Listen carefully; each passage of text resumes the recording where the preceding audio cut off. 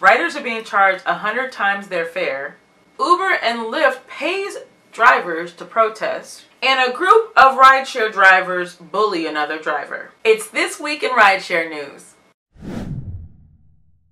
Hey guys, it's kind of a slow week, but I found some gems for you, so I hope that you guys hold on tight because I'm working. I'm doing this for you. I'm doing this for you. My first story is an interesting one.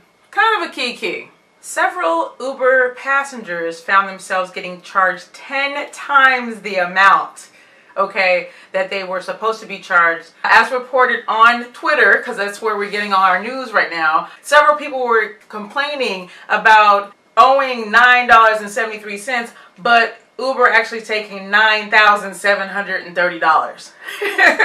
My take on this was like, y'all got that much money in the bank? I mean, I just want to know who's got the money and who doesn't. But apparently people took to Twitter to complain about it. It's funny because you see all these news organizations reaching out to get like a comment from these people. But more importantly, I don't see Uber support like responding to really most of these people. And so you can imagine if you're paying way more, I mean like way more than you owe, and not being able to call somebody.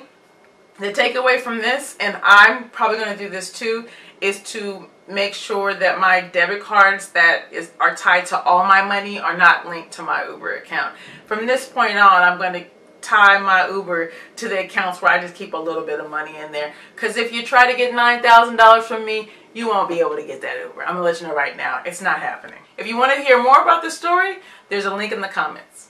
About a month ago, Jay and I came up with a video called The Perfect Rideshare Company. Both he and I came up with a scenario that we thought would be best for rideshare.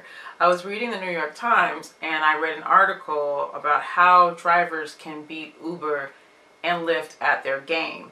And one thing I'm sure I didn't think about, and possibly Jay didn't think about either, is that Uber prohibits drivers actually organizing, but we never thought to forming a corporation.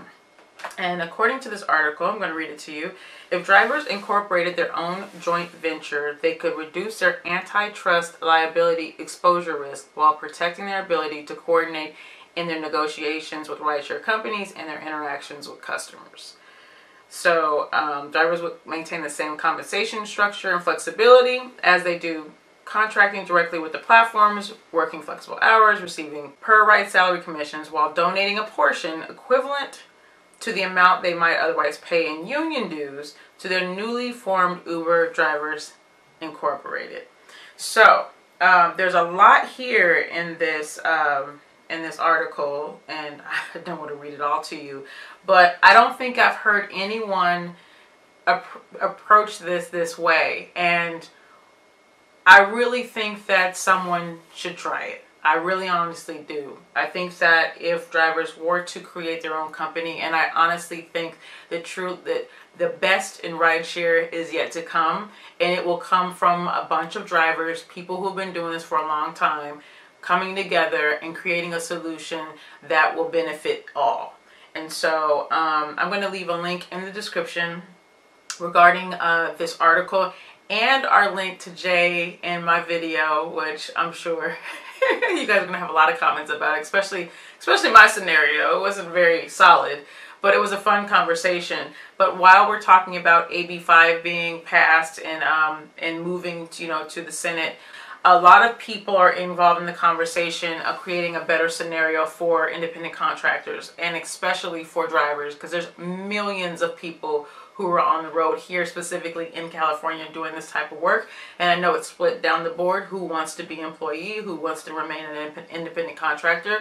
But bottom line, if AB5 passes, drivers stand to live a better life, to make more money, to have more benefits, to be able to plan for retirement and that sort of thing. And though I like the independent contractor status, I think that if people prefer to drive for a living or prefer to make money this way for an extended amount of time, you should be able to receive benefits as well. So that's my take on it.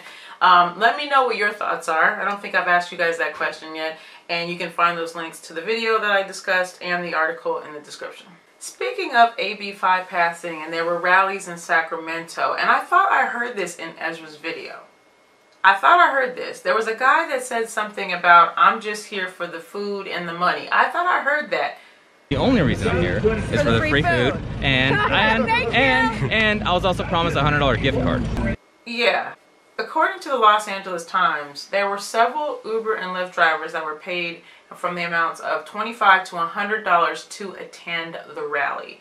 And let me read this verbatim. Drivers who attended the rally were offered and expected to receive $25 to $100 within 5 days of gathering in Sacramento to cover travel, parking, and time, according to the email that the Times obtained. The email was sent to drivers from the I'm Independent Coalition, a group funded by the California Chamber of Commerce, along with a long list of professional associations, trade groups, and on-demand companies.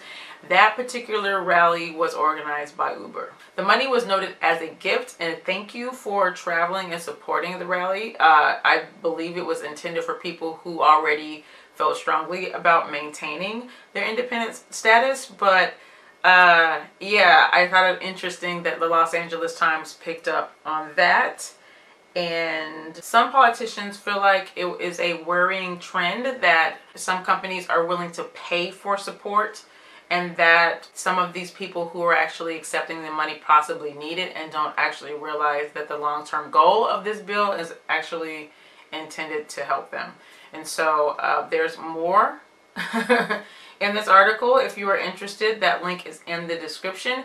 If you attended the rally and you received money for it, let us know. If anyone's brave enough actually to share that they actually support or not support AB5, and that you attended the rally and you received monetary compensation for it, let us know what your reasons were. Did you just want the money? Did you already feel like you were in support of AB5 not passing and they just gave you a nice little, you know, money for your time? Let me know in the comments.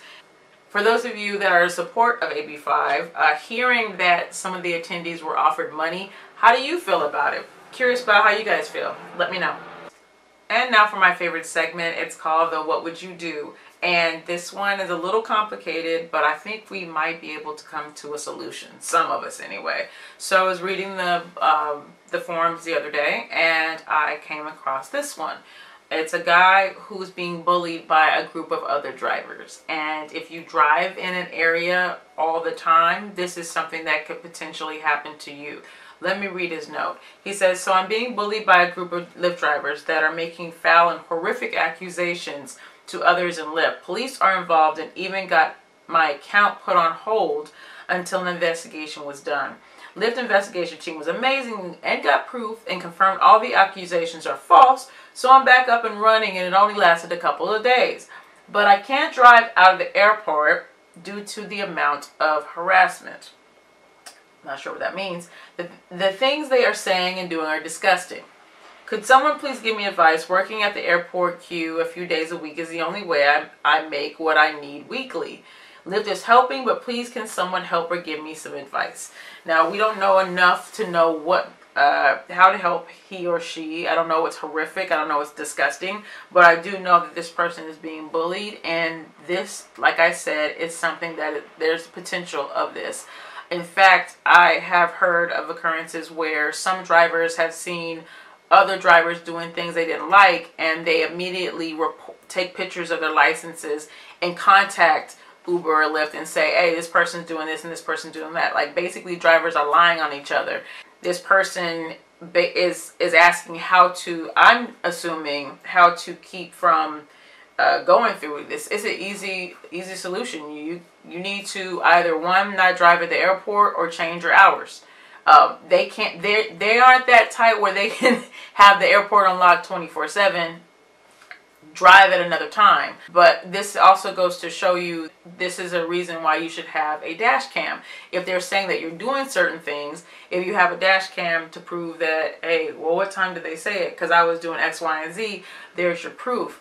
On top of that, I would always encourage you to change up where you drive. Change up where you taxi, where you hang out at in between places, because people, especially people who are looking to pick up your habits, like they're interested in your life, they're interested in what you're doing, they see you all the time, they're going to They're going to be able to easily find out where you are and what you're doing. It's not that hard. If somebody just followed you around, they could figure it out. And if every Tuesday you go to the airport between 5 and 7 and you do X, Y, Z, then it won't be hard for them to figure out what it is you do. And a lot of times drivers are curious about what you're doing because they want to see what works for you. If it looks like you're doing something, if it's effortless for you to make money, especially when I first started, a bunch of people were like messaging me like, oh, where do you go? What do you do? Why? Because they wanted to do what worked. They didn't want to think about it. They didn't want to have to try to do it. They just wanted someone to help them. And they were like, all I need is for someone to think and tell me where to go. I don't want to have to do that for myself. So in a market, especially if it's really competitive and it looks like you're doing well, then they're definitely going to come after you. But if it sounds like to me, like y'all couldn't be making that much money for you guys to be paying attention to each other. And I wouldn't put myself in a place where any group of people would sit here and be concerned about what I'm doing.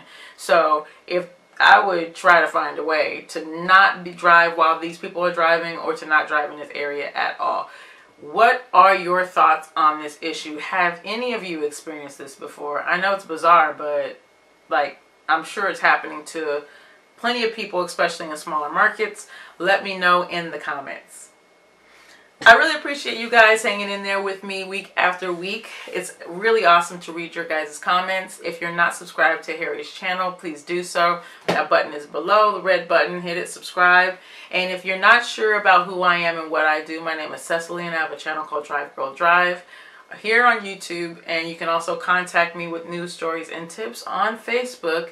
And what else? Yeah, that's it. Hope you guys have a great week, and I'll talk to you next week. I'll be having some stories for you. Okay, bye. Okay, bye.